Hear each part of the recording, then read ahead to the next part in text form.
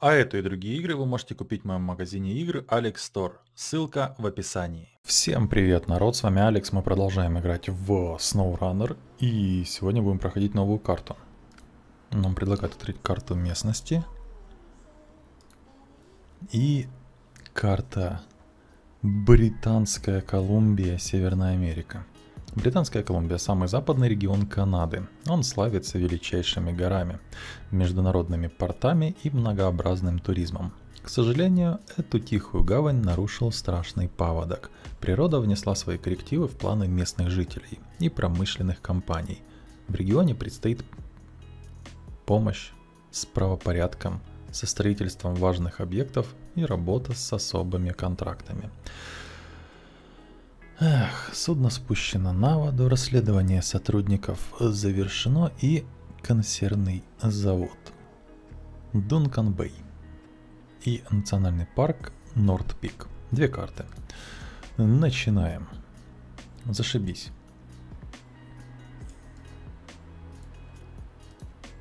Отлично, хоть гараж открыть, не как в прошлой карте. Дункан.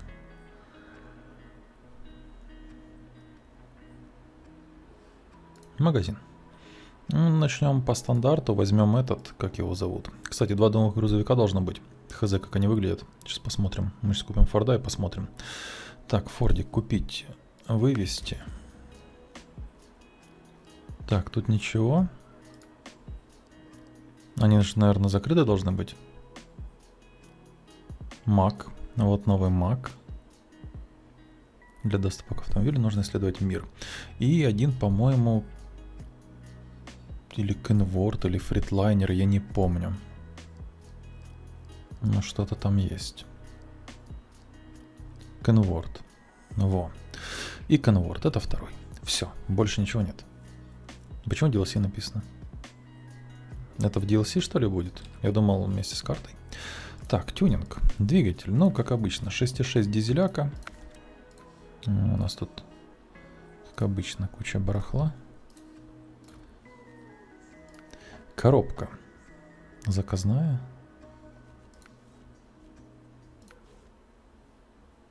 Заказная? Она всегда была заказная? Мне кажется, у нас раньше был выбор по коробке или нет. Или не было выбора по коробке. Регулировка обычная. Это обычная. Регулировка слишком высоко.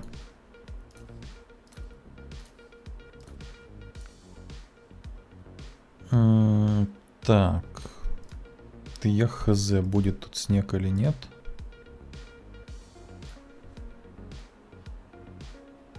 Без понятия. Будет снег или нет. Поставлю вот эту позлее. По снегу потом посмотрим. Если будет, поменяем на цепи. Да хотя, если скалы будут, тоже на цепи поменяем. Так. Автономная, да, по-моему, мы ставили? Блин, не играл уже сколько, месяц или сколько он у нас не выходит? 2 месяца, я уже забыл, что здесь да как. Шноркель короткий, ну, длинный, соответственно. Полный привод.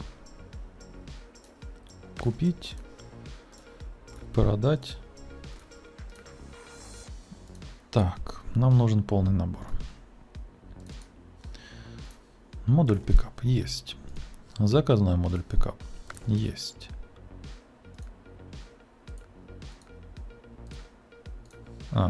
Ну ладно. Малый верхний багажник. Купить. Ремнабор. Купить. Ну и в принципе все. Крыша кабины. Понятно. Думал, может, свет есть куда воткнуть, но нет.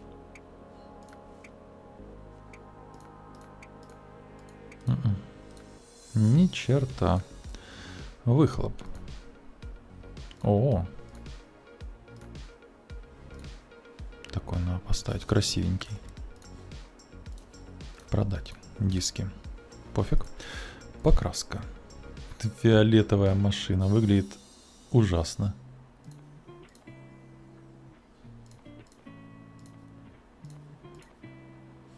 Синий пусть будет. Хотя, мне кажется, он такой и был, когда мы его купили.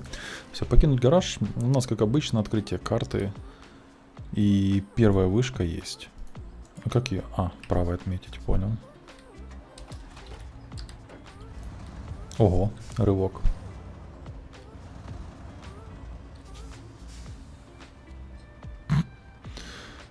По карте выглядело это все ближе.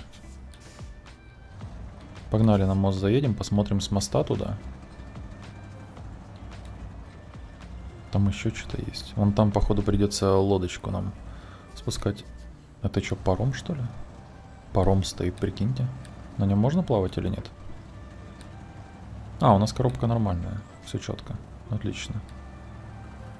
Так. Ну-ка, что мы тут увидим интересного? Тоннель, скалы. Ну, да, тут у нас нет проезда. Не, ну единственное, что вот тут сверху по скалам можно обскакать, но там столько деревьев, что... Мне кажется, я задолбаюсь там объезжать, поэтому едем сейчас сюда направо. Там посмотрим.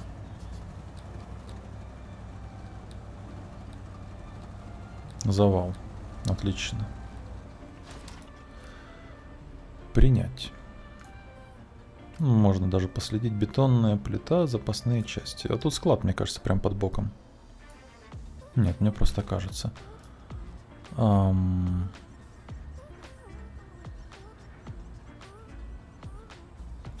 мы объедем. Мы можем объехать. Видос я не знаю, когда выйдет, или сегодня, или завтра. Ну, скорее всего, сегодня постараюсь сделать. Но там будет видно. Это все писали, когда уже. За 2 месяца 10 раз написали, что карта вышла. Она вышла, народ, только сегодня вышла, 18 числа. До этого вышла это ПТС, или как она там называется, хрень, короче, это корявая. ПТС я не снимаю. Во-первых, потому что ПТС нужно заново проходить, и ставится оно как отдельная игра, этот ПТС. Во-вторых, игра и так до чертиков лаганая, поэтому в ПТС лаганая играть вообще нет никакого желания. Тут есть шанс у нас убраться.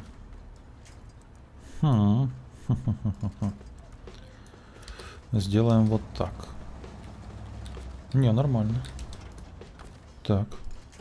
Отлично. А вот так? Ой, вот так можно. Великолепно. Держись. Держись. Нормально. Проехали. Мы проехали. Сейчас на бок завалюсь, будет смешно. Я просто хочу всего лишь... Ой. Я ожидал, что это произойдет, но не думал, что прям так быстро. Это из-за корня, да, походу? Походу, да.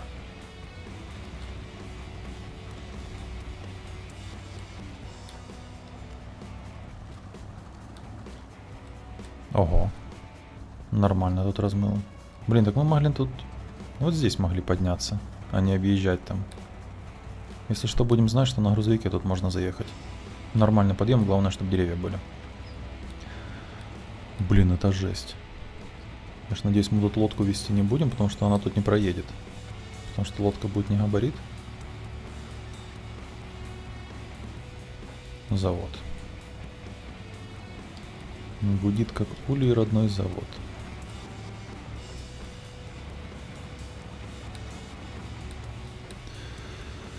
Завод, завод. О, что-то есть. Поехали посмотрим.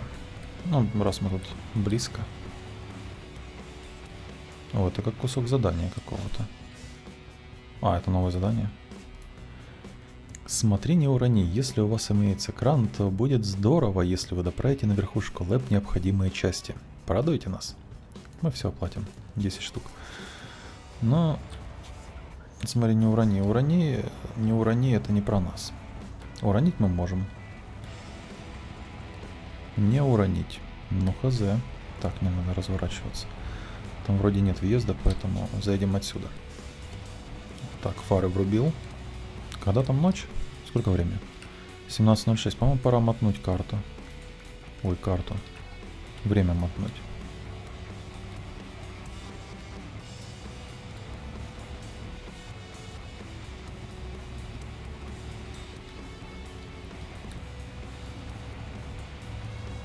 Да, но дорога все-таки есть. Ну, как обычно. Так, тут среди трансформаторов ничего не будет подсвечиваться у нас? Нет? Нет, не будет. Хорошо. Тогда можно двигать по той дороге вон туда. И что-то там искать. Так, повышаечку, все как обычно. Твою мать, пенечек. Я тебя не увидел вообще. Очень четко поставили. Прям четко. Они как знали, что кто-то будет ехать. Воткнулся сходу просто в этот пенек. Первая кровь, да? Причем нормально меня шарахнуло. Ого. Ух ты, блин. Так, сдох. Потому что остановился. Но здесь все равно повышайка нам не поможет. Хотя тут черт его знает, какое тут болото. Может, и помогла бы. Третья. Зашибись. Куда на третьей по болоту? Ползи. Давай ползи. Ну-ка, ну-ка, ну-ка. Оп. Отлично. Метка сколько? 108. 108 метров.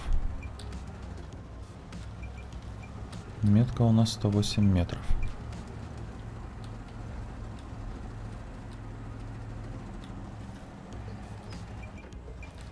И чё?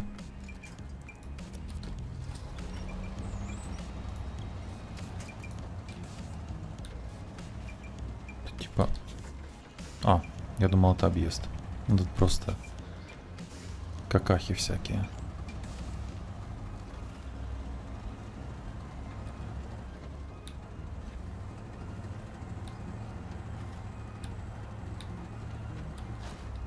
Есть. Наконец-то.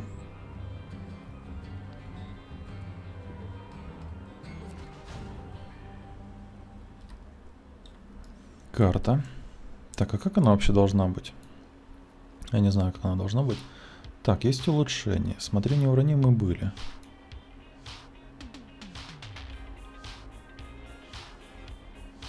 Переход в Дункан-Бэй. То есть через паром, походу, переход у нас.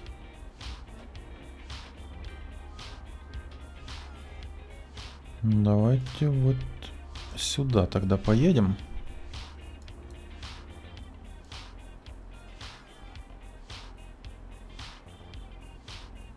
Блин.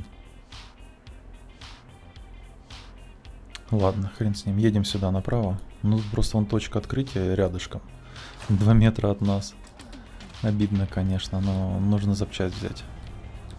Я думаю, мы там потом проедемся. Просто дороги такие, что ни туда, ни туда неудобно. Так, это непонятно что. Ничего себе. А как так получилось, что вот на ровном месте 2/3 подвески снял? Кто мне скажет? Там какой-то камушек мелкий был, я не знаю, может мне этим камнем с гаубицы лупанули с какой-нибудь по машине. Что аж рычаги повыворачивало в разные стороны.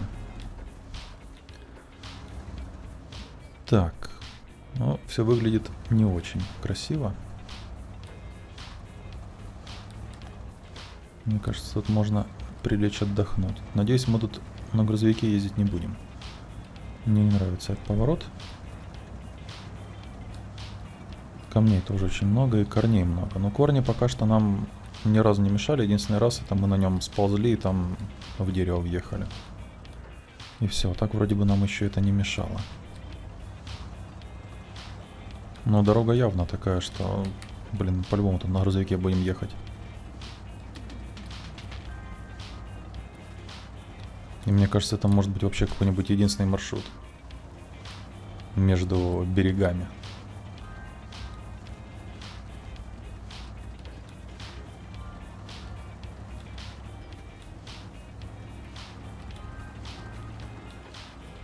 Так, тут главное не провалиться. Заезжая, машина подпрыгивает, чуть ли не слетает. Повышаечка. Ох ты ж, нифига. Ну, корни тут, кстати, уже достаточно высоко торчат, но, блин. Зараза, повышайка-то вообще не работает на этой карте, походу. Мы еще ни разу на ней нормально не катались. Каждый раз мы ее сбрасываем, потому что тачка не вывозит. И учитывая, что мы порожняком сейчас ползем, я даже не представляю, как мы будем тут на грузовике кататься. Не, ну должен быть мост какой-то, ну вот здесь. А, нифига. Ого! Ого!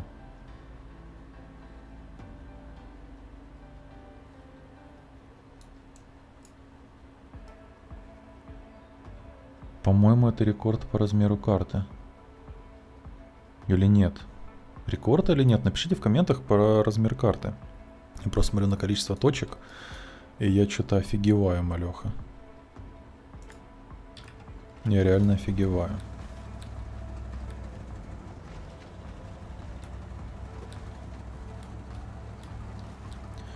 Я понял. Народ, я понял, как можно возить грузы. Там же у нас 2 перехода на одну и ту же карту. Соответственно, если нам нужно сюда попасть, мы просто переход делаем на одну карту и оттуда сразу сюда. А, ну хотя там может быть точно такой же вариант. Тогда не знаю. Ладно, забудьте. Полет мыслей.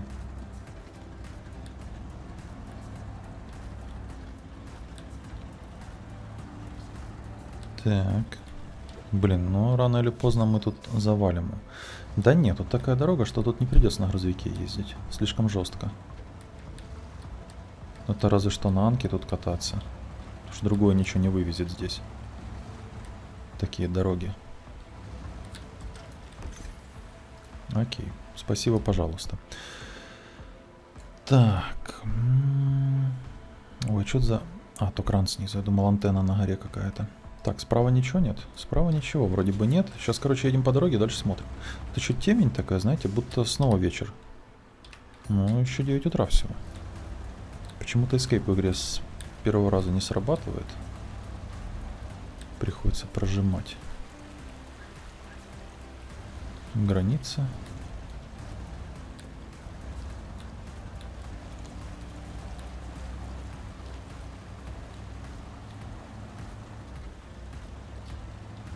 Да. Ну, дорога, конечно, трындец. Сплошные корни повсюду. Причем покачивает так, что могли уже 40 раз перевернуться. О, точка наверху, хорошо. Ты уже думал, что она сейчас снизу где-то будет. А по горе вдруг не придется, а возможность будет дальше поехать. Вот видите, как все хорошо получается. Ну блин, обычно мы карту открываем всю, можем открыть за серию. Здесь у нас вряд ли так получится. Слишком много точек. Так, здесь никто не плавает? Или плавает? Но я не вижу. Но кто-то может плавать. Кстати, только сейчас заметил, что пока что мало деревьев валяется. Так, ну раз нам наверх, однозначно нам направо. Потому что направо подъемчик покруче будет. А налево не знаю куда.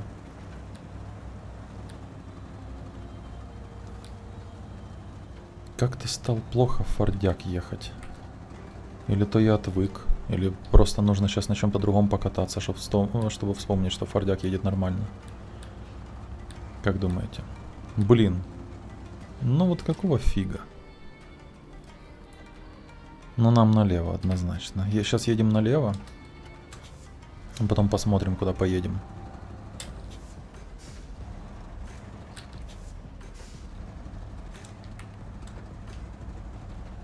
Карту откроем, потом посмотрим, что мы увидим на карте. И от этого будем отталкиваться.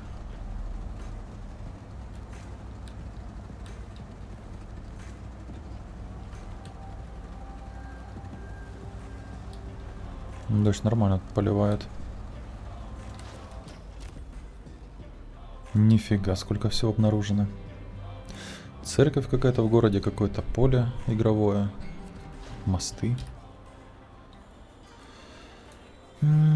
Халява какая-то, прицепчик. Цистерна. Резервный источник. Восстановление связи. Складик вместе с ремонтом в одном месте. Лесозаготовка наша любимая. Мост лесопилки.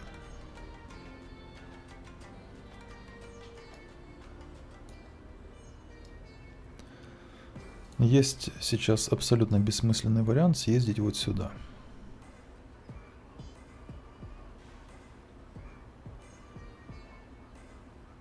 Вот сюда поеду, чтобы часть эту карты открыть.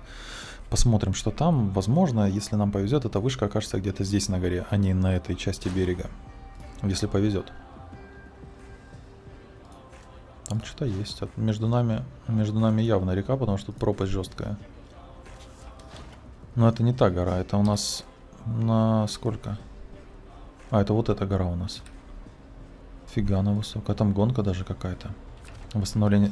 Понятно, то есть эта карта у нас тоже не будет пройдена на 100%, потому что гонки у нас всегда, если вы помните, были с онлайном принудительным, так сказать. Поэтому у нас одна карта на 100% не пройдена. Прошлая у нас на 100% не пройдена из-за того, что она кривая и баганая. Потому что мы просрали один мешок песка, и на этом все закончилось. Потому что взять его больше негде. Здесь не знаю, будет такое, не будет, но я на всякий случай уже постараюсь повнимательнее не просирать груз. Потому что там я прям был уверен, что он есть. Потому что до этого всегда так было, что ну, неважно, просрешь ты, не просрешь его, он всегда есть. Просто будет дальше и сложнее будет достать и доставить, но он всегда был. Тут же оказалось наоборот, что его просто не существует. Поэтому здесь вдруг будет так же, поэтому рисковать не буду.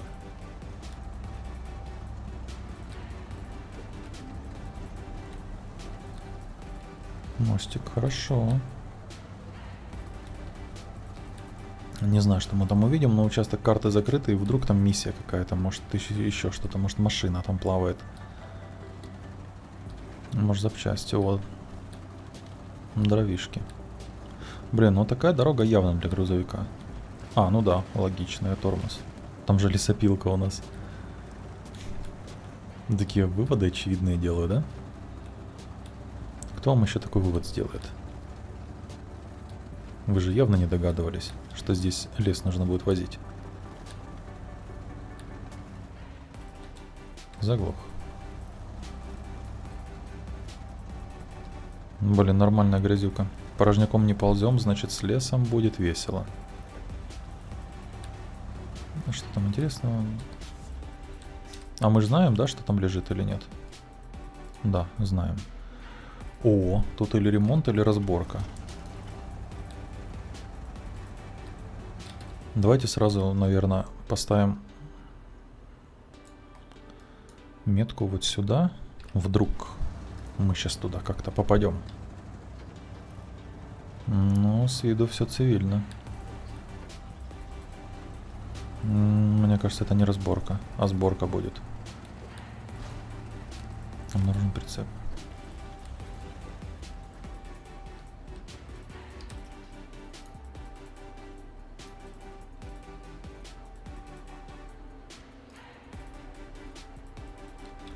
А в чем смысл 2 штук? Скажите мне, пожалуйста. Или это все ручная?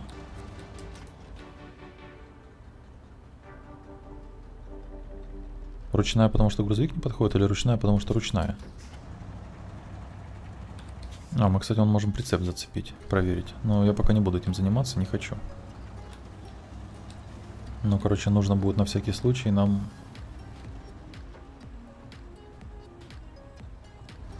Но тут даже опалубка есть. Нет, это строится явно.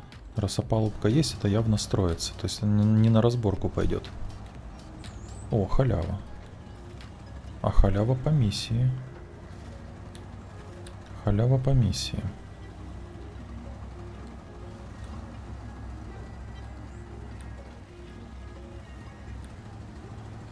Блин, ручная погрузка леса. А может, она всегда была ручная? Да нет, вряд ли. Бабах.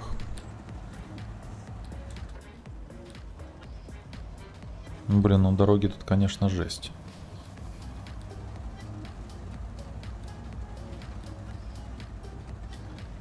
Дороги, конечно, жесть. Мы уже почти полчаса катаемся, а мы еще карту не открыли даже. Две точки открыли или сколько? Или 3? 2, по-моему. Так, ну, одна дорога есть, которая вроде бы как ведет Что тут светилось? Или мне показалось? Ну ладно. Которая вроде бы ведет туда, куда нам нужно. Сплошные горы, сплошные говна. Повышаечку, поехали. Надеюсь, выползем.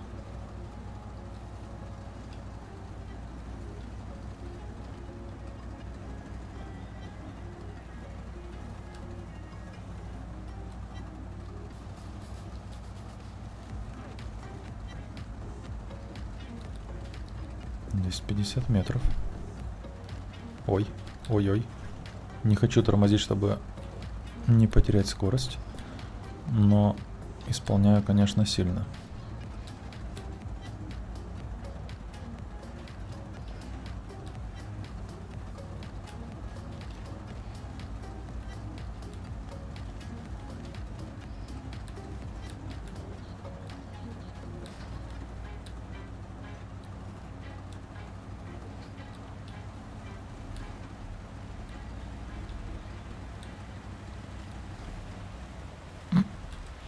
Какого фига это сейчас было? Фига, корень. Нормально. Так, меня же тут не снесет, надеюсь. Блин, что тут дорожка не очень. На понижайке поеду.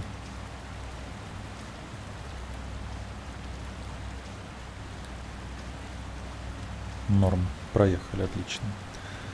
Так, ну дальше... А нет, дальше есть куда ехать. Сейчас посмотрим. Изучить окрестности. Тут прям водопад огромный, спуск вниз. Да ну нафиг, поля снова. За что? Просто скажите, за что? Или не будет полей? Хотя нет, они равномерного цвета такого. Пока что не видно. Что будут поля вместо лесопилки. Ой, вместо мост. Я думаю, мы и так поймем, что там надо. Через F4 посмотрим. Куда мы дальше двигаем? Вон точка есть.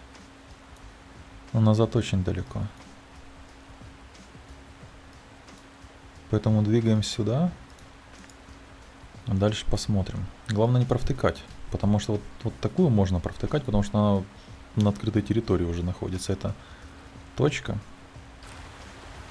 Едем дальше. Там посмотрим. Там посмотрим, что есть интересного.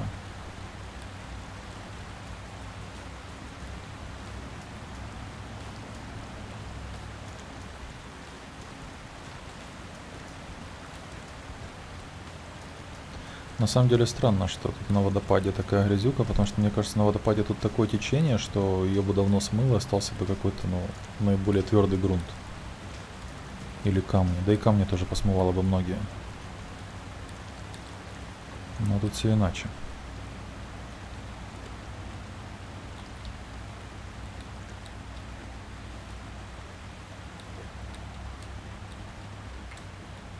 Повышаечка полетели. Блин, горы очень высокие.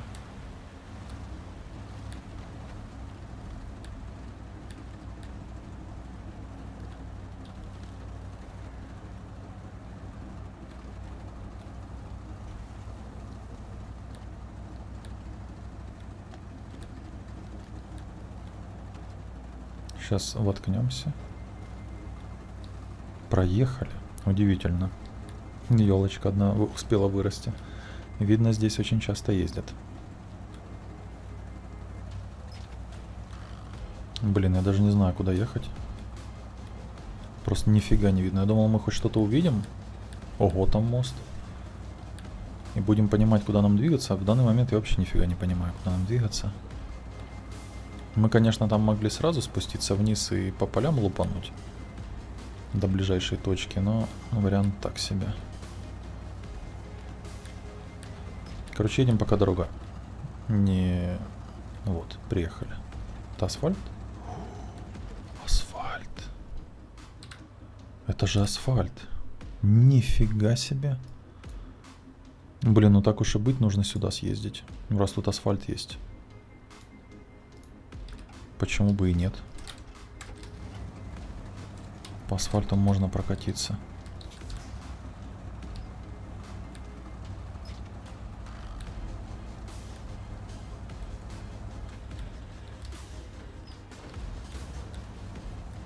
Угу. Вот мы привыкли.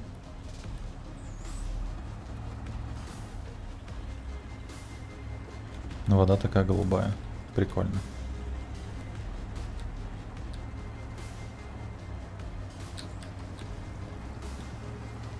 Нормально тут плавают все. Откроем прицепчик халявный. Не откроем по миссии, понятно.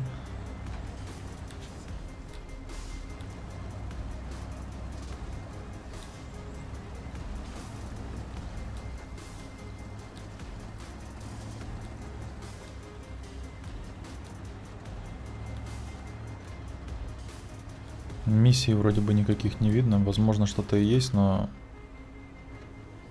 сейчас мы об этом не знаем.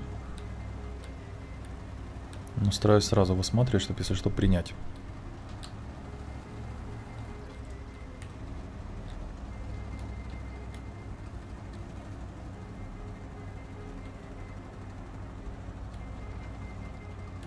Там с виду мелко.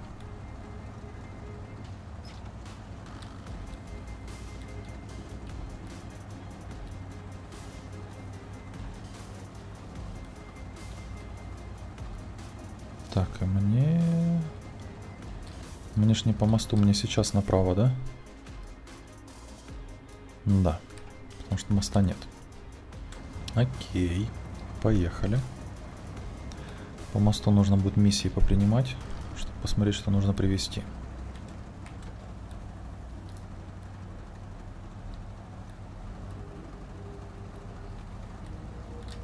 Стоп.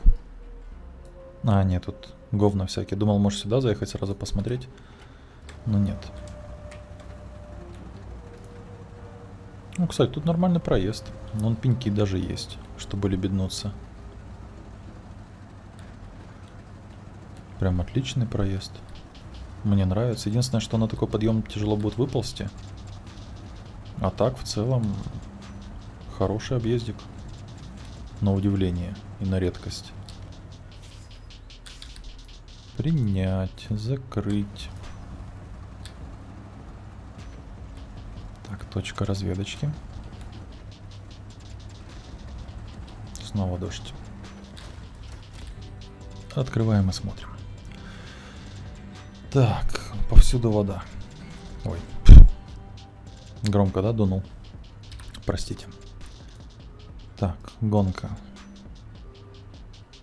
Данные для обсерватории. Гонка, отлично.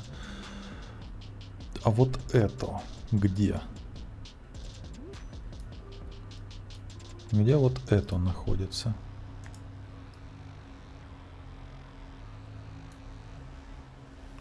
Это находится на горе. Это однозначно на горе находится. И мы можем туда сейчас подняться. В теории. При очень большом желании. Ну-ка. Желания у нас хватит? В теории должно хватить. Давайте пробовать. Давайте пробовать. Все равно начало карты. Можно позаниматься фигней. Всякой небезопасной.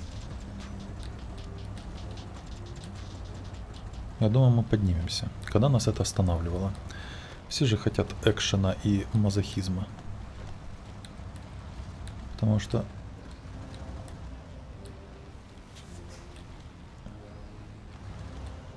Блин, слушайте, а густенько, однако.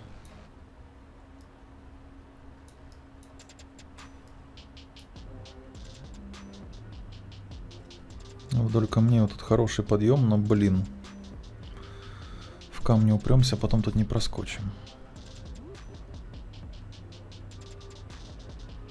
Очень густо нафигачили. Но объезжать далеко не хочу объезжать. Фиг знает куда ехать, хоть и по асфальту. Короче, ищем въезд. Вон, слева уже нашел. Хочу там подняться. Что по времени? 16:04. Так, ставим на... Нет, 6 утра мне не катит. Мне надо, чтобы светло было. 13 ставим. Чтобы прям норм. И вот здесь начнем подниматься. Прям просвет идеальный для нас. Единственное, что вот эти вот дуги, конечно, нам не в плюс, но ничего не поделаешь. Нифига, ползет. Мы что, сами поднимемся? Так, эта елка, по-моему, не недвижимость, но может нам изрядно подмотать нервы. Направо думаете или... А, нет, чтобы направо нужно было сразу уходить направо. А сейчас нам только прямо. Застрянем между двумя елками, а дальше непонятно, что там происходит. Значит, назад спуститься.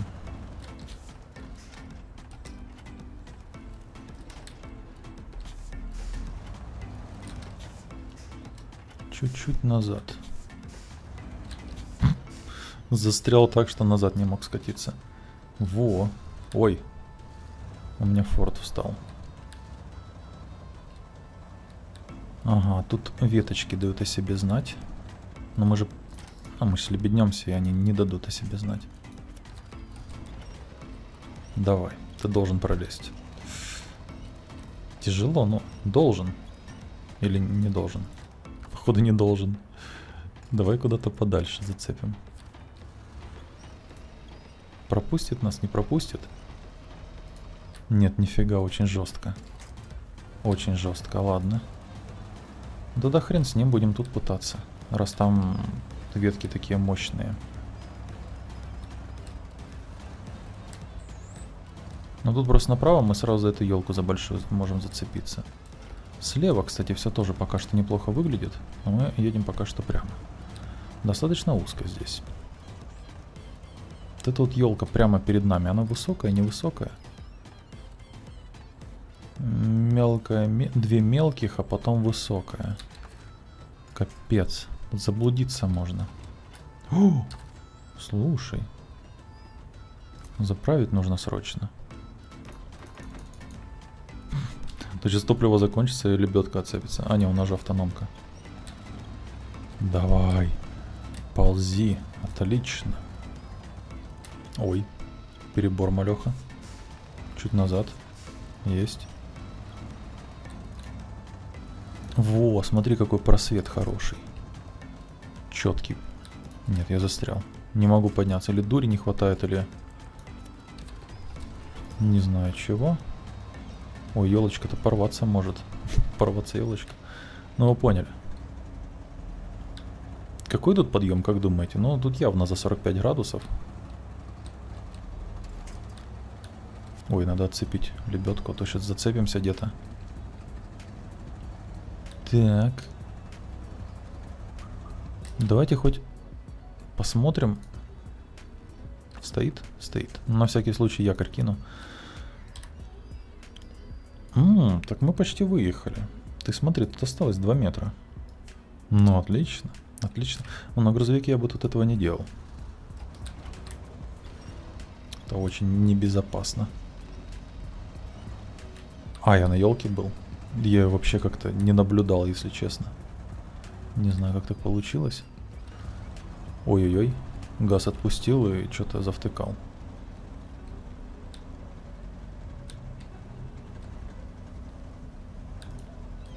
Ты ручник. Что там в кустах? Это куст какой-то или что там? Нифига не видно. Ой, все, уже лебедка. Так, давайте жопой за вот эту елку. Елка, кстати, болтается так, будто ее можно снести, но нужны усилия побольше. Но мы же пролезем как-то, наверное. Давай. Так, ну, железяка справа прошла. Дело идет к опрокидыванию. Ой, нет, слева там уже что-то клацает. В смысле камня. А, ну да, стрелочка повернута на камне. То есть нам нужно было за березкой свернуть налево? За березкой налево. Зараза. Так,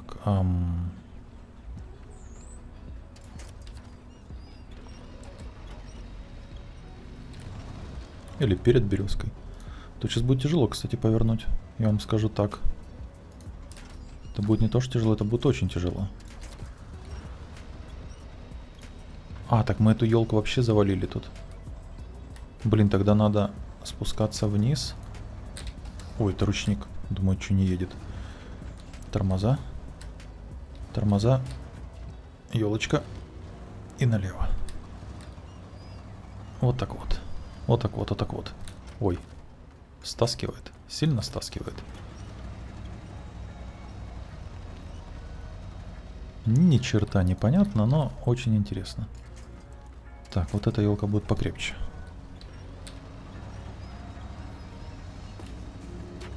Ползем. Так, березка есть. Одна.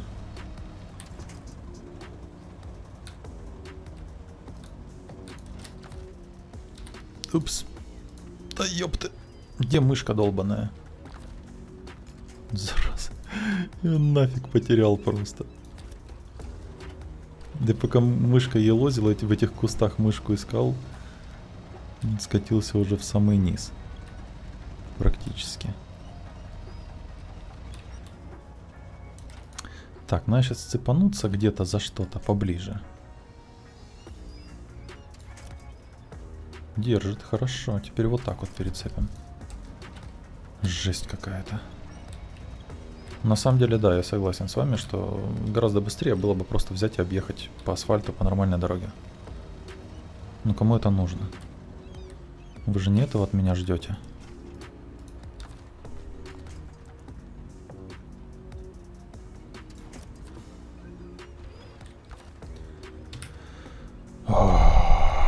Меня уже начинает бесить. Эти кнопки, которые я сам нажимаю, непонятно зачем. Что там, оторвали елку? Давай вот так. Задний ход. Вот, отлично. То, блин, нас тут вывернуло, и фиг поставишься. Что-то постоянно будто под колесами у нас есть. Мне нужно 3 руки, чтобы этим всем орудовать. Или 3 глаза. Циклопом надо быть каким-нибудь. А, стоп, у циклопа 1 глаз там или сколько? Вот я будто зацепился за что-то. О, дерево. Великолепно. Почему не могу повернуть? О. Зараза. Я ж сворачивал сюда. Почему меня снова туда вывернуло? Вот тупо выворачивает налево.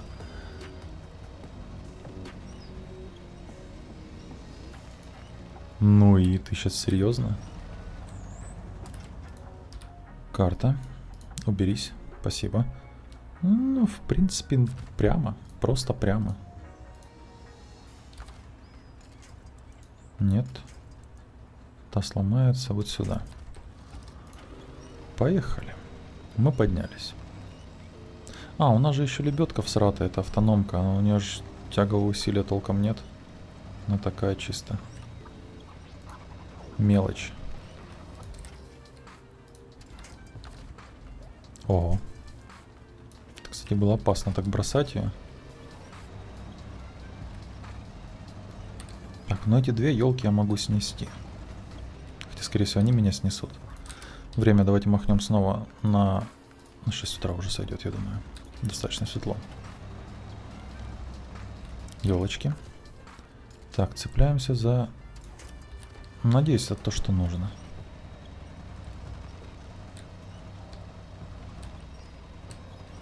Да, елка дает о себе знать, на которую мы сейчас наехали. Не хочет ломаться. Давай. Слишком близко. Слишком близко. О, это слабенькая. Нет. Охренеть.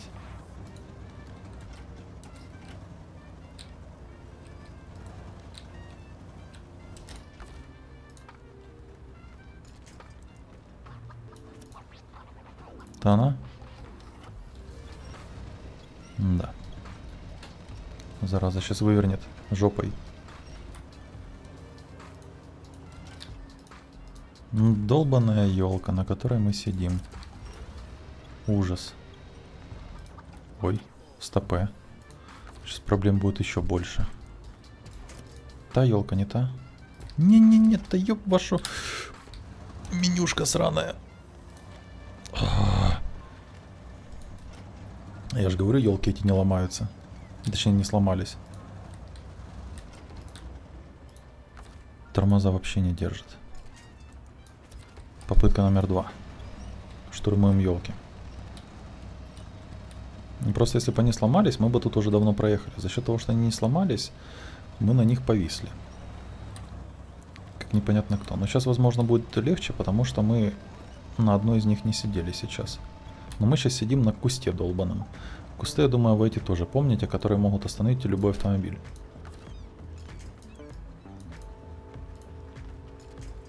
Чуть-чуть не хватает. Чуть-чуть не хватает. Кто-то скажет, а почему мы не выйдем сюда? Не знаю. Не выйдем.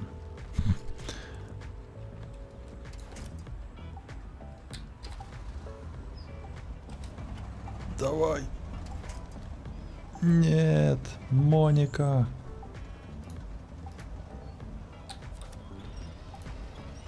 Ты мордой цепанулся. Отличное решение. Кстати, норм решения. А вон еще дерево. Какое-то дерево. Вон еще дерево. Давай. Великолепно. Мы ж выехали, правильно? Надо лебеднуться теперь куда-то. Куда лебеднемся? Наверное, жопа из этого же дерева. Больше некуда. А, ну ладно, поехали вправо. Раз вы так настаиваете, блин. Машина двигается. Нет. Все нормально, не переживайте. Я держу все под контролем. Елка неудачно стоит, конечно. А, мы можем сюда цепануться. Во, другое дело. Нет. Или да. Лебедка не хочет работать. Ну, как вариант, мы можем вот так вот сделать тогда. Дистанция чуть побольше, да. И это срабатывает. Все, видите, как все просто. Экономия времени.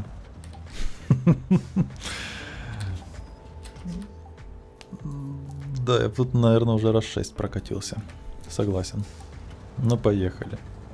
Зато это было интересно. Пройдем мы или нет.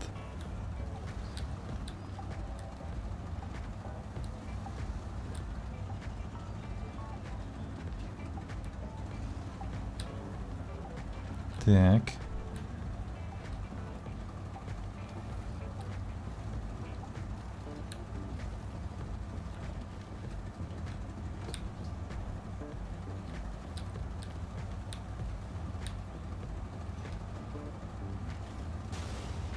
Отлично. Ну, хоть дорогу правильно выбрали, что точка находится здесь наверху. Подвески, кстати, уже нет просто у нас. Она отсутствует.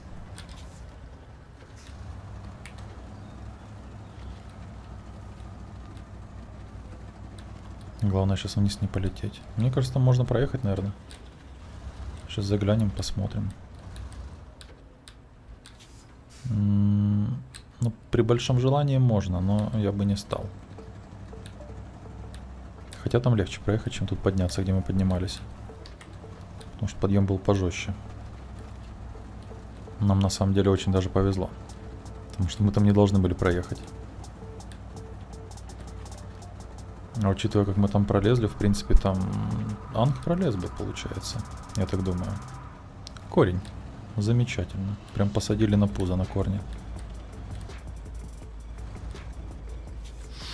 Тихо. Вот тут нельзя прокидываться. Мы на колеса уже не встанем. А как мне...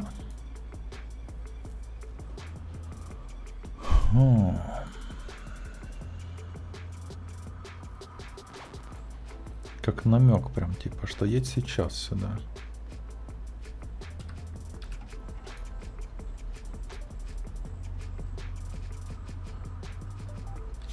Сверху прокатимся. Там норм проезд.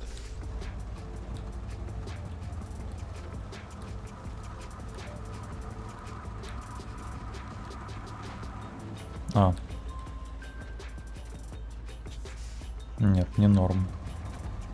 Поехали обратно. А куда дорога ведет? Неизвестно. Блин, вот это меня бесит, то что на карте одно, а по зрительному контакту совершенно другое. Смотришь по карте, камней нет. Туда подъехал, там, блин, жесть какая-то каменная.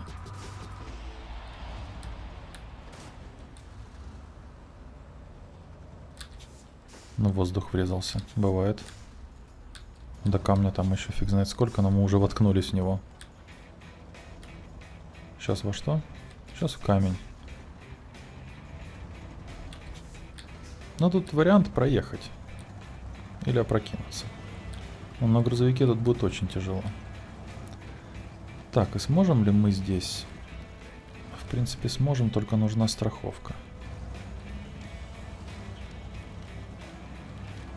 Я думаю, нам нужно сейчас куда-то сюда пытаться вверх лупануть, потому что там дальше искать проезд не вижу смысла. Надо здесь лезть как-то. Так, очень хорошо. И защитить окрестности. О, мы там снизу были. И что нам это дает? Переход.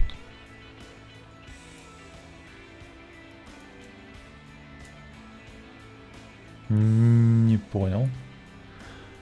Переход в национальный парк Норд-Пик и переход в Дункан-Бэй.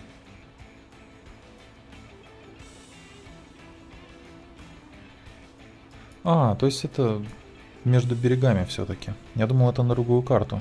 Понятно. А это все-таки между берегами. Окей, понятно. Смертельная гонка.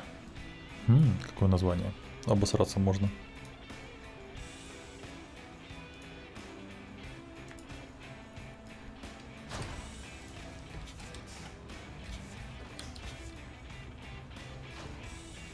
Там Стэтхэм будет, интересно, на этой гонке или нет? Блин, ни черта не видно. Ой, сплошные елки и булыжники. Ну, вон там вроде можно прокатиться. Главное объехать как-то эти моменты. Ну, или тут можно прямо и уйти налево, если не опрокинемся сейчас.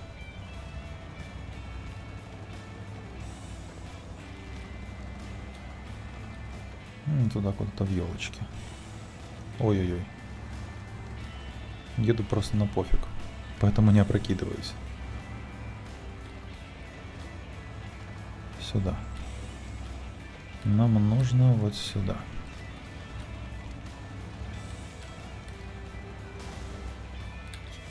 Я думал, наеду. Не наеду? Ну ладно. А, да, высоко. Он мне показался пониже.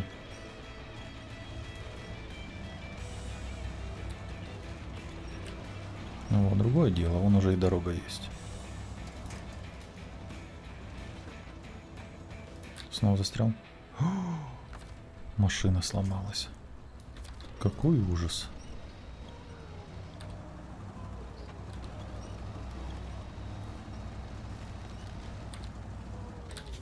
Лебедка вообще не работает. Ну так, еле-еле. Так, давайте ремонт сделаем. Ремонт. Все ремонтируем. А что с топливом? А, не справилась.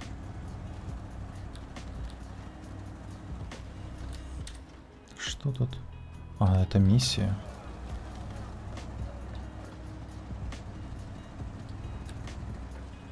Миссия. Ну, давай посмотрим на миссию. Инструменты для подъемника. Принять. Так, а по карте что у нас? А, ну тут несколько прям как участков, этапов, фиг его знает. Но, кстати, вон снизу точка есть. Давайте на последнюю точку двигаем. На сегодня, на последнюю.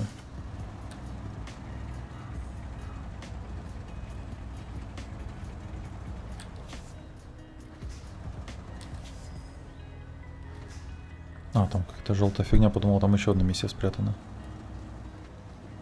Что-то фордяк наш со спуска даже не едет. Что с ним не так? Смотрите, какой просто спуск, он разогнаться не может.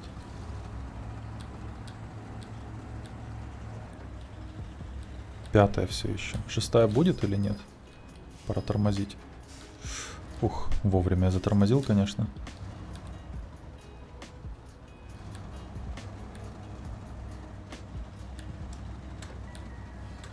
Ну, как-то ужасно.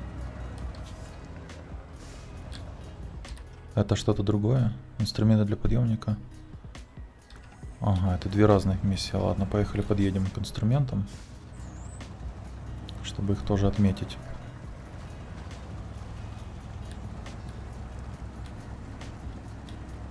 И нам нужно на открытие карты двигать. Нет, тут нифига. Ну ладно. Тогда поехали ломать забор. О, еще одна миссия. Тоже подъемник, наверное.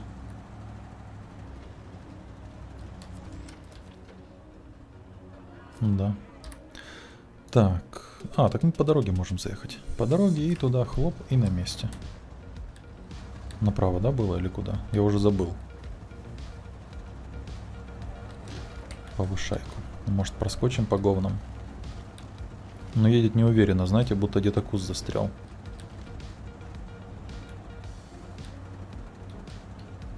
Но не видно визуально.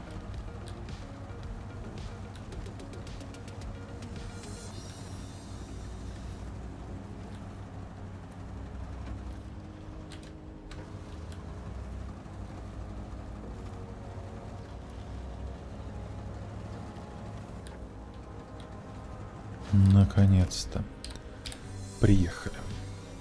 И открываем еще один участочек карты. Гаражик какой-то можно построить, походу, не знаю. Но миссии нет. Вон складик. Запчасти для машин. Везде запчасти для машин. Заправка вон есть. И стоянка заправки. Непонятно, что это значит для нас. Но как-нибудь потом узнаем. Ну что, народ, думаю, что на этом закончим нашу серию. Надеюсь, вам понравилось. Не забывайте подписываться на мой канал. Все ссылки будут в описании под роликом. Но с вами был Алекс, и всем пока-пока.